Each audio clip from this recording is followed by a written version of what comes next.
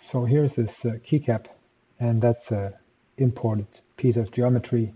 Timeline is turned on, and we want to remove these roundings here that look like fillets, but they really aren't fillets. This is a fillet, right? This is a separate surface patch that I could remove by just selecting it when I'm in the solid environment and hit delete, and that gives me that edge back.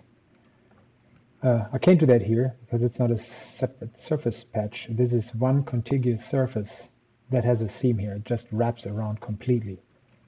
And not the best surface to begin with. If we take a look at the curvature map analysis, that looks pretty much like garbage. So the person who modeled this didn't really know what they were doing. But anyway, so what we can do is we go into the surface tab and we'll take this apart into individual surfaces. I'm going to unstitch this, and by default chain selection is enabled. I have disabled that. I'm going to select this surface, and the bottom surface. The bottom surface because I want to get rid of these little fillets. And I can't just select the fillet. I cannot go into the solid tab and select this and hit delete because it's attached to this, to this solid body. So it can't fix it. I can't just remove it and make a sharp edge of it, because then we'd have a little like a triangular surface here. So it can't do that. So we go into the surface workspace and select these three surfaces. And if we now go into our bodies folder, we have individual surface bodies and not a solid body, which is what we had before. And I want to hide this one, and I only need those three for the moment. So then I'm going to use the untrim command. I'm going to untrim that surface and get back the original edges. And I'm going to untrim that surface to get back those original edges. And then I'm going to untrim that surface and to get those sharp corners back. So while I'm at it, I'm going to measure the distance between here and here. And that's 1 millimeter.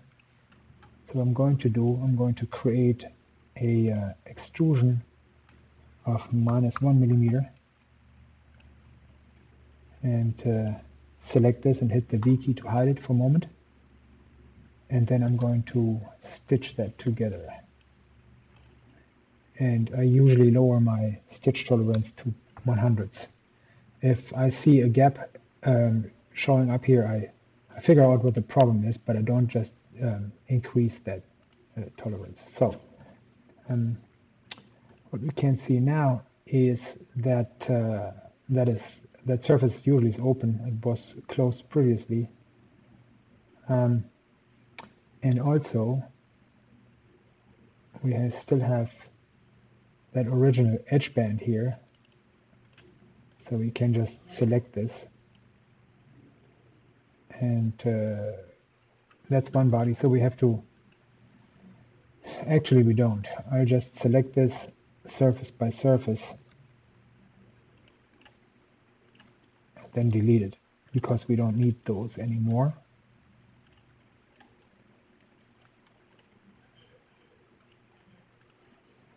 And hit the delete key and they're gone. So, and we don't need that anymore either, but I can just hit it like this and hit the delete key. That gives me another delete feature down here. So I need that for reference, and I need this. And what I need to do now, I use the trim command and select this as my trimming body, and select this here as the face to be removed. And that leaves me with this little circle here, and I can just select that face and delete it.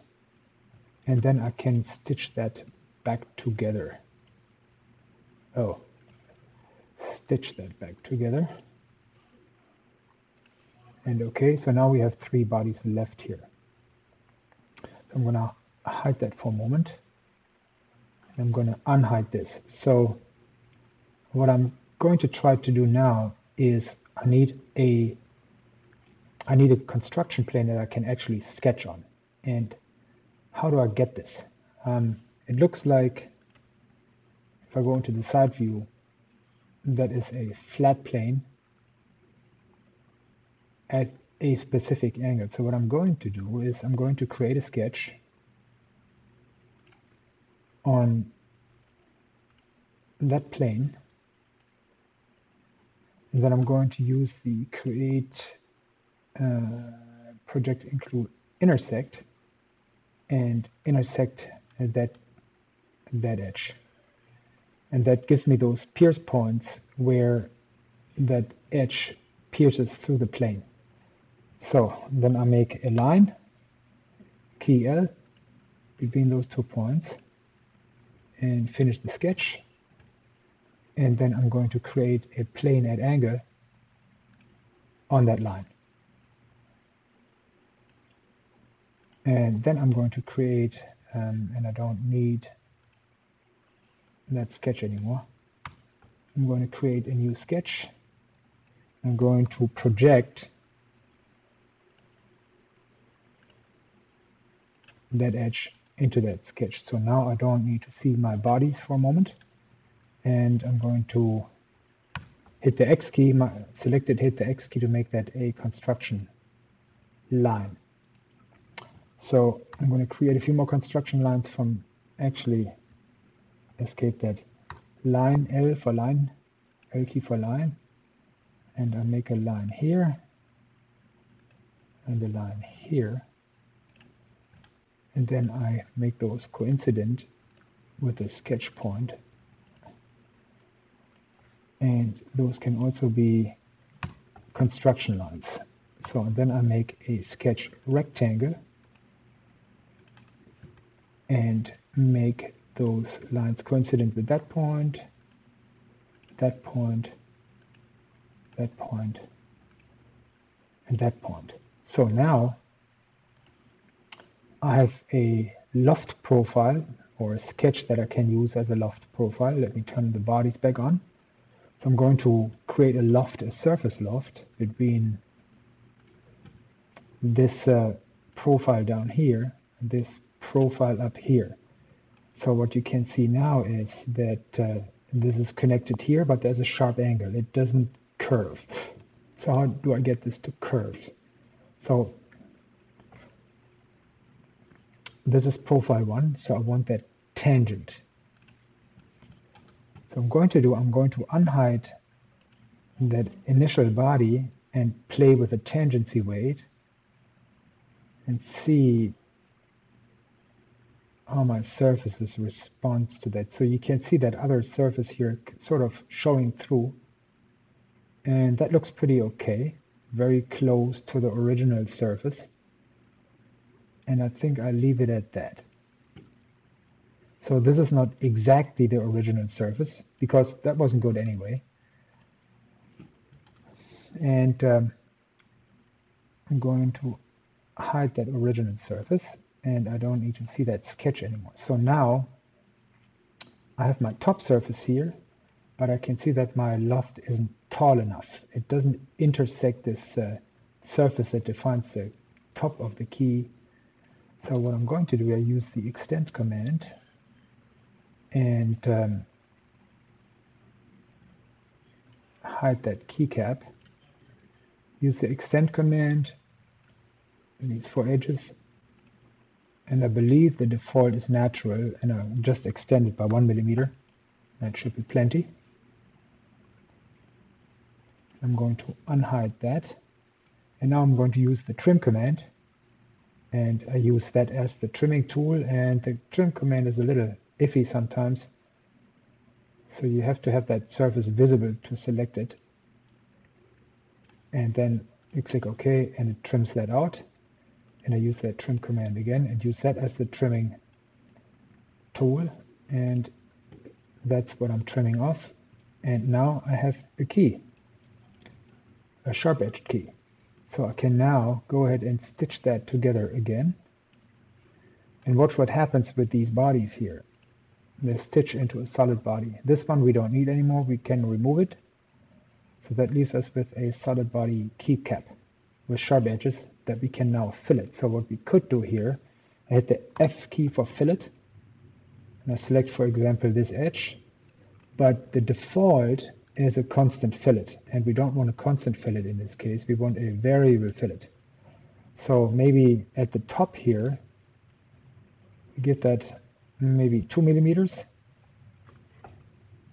and at the bottom maybe 0.5, 0.5.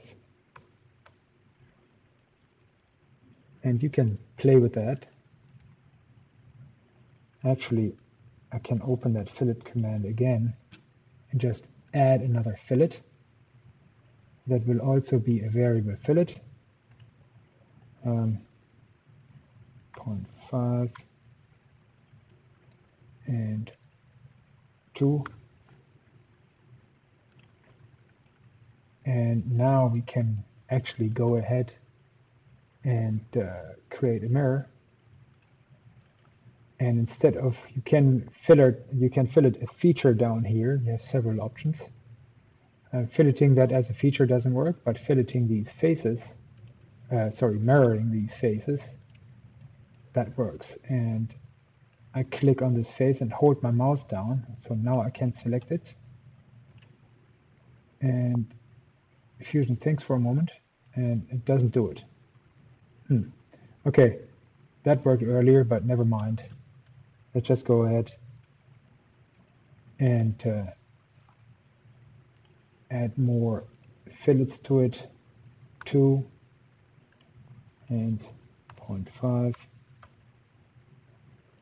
Oops, and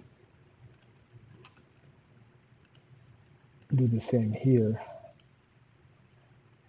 2 and 0.5. Then you can give it one more fillet around the top edge. Now, again, the default is constant, but in this case, because the angles between these faces are varying, a constant fillet wouldn't look very good, so I would choose a short fillet. Maybe give that a 1, and that gives it a very nice and even looking fillet all the way around. So there's your keycap. Hopefully this helps.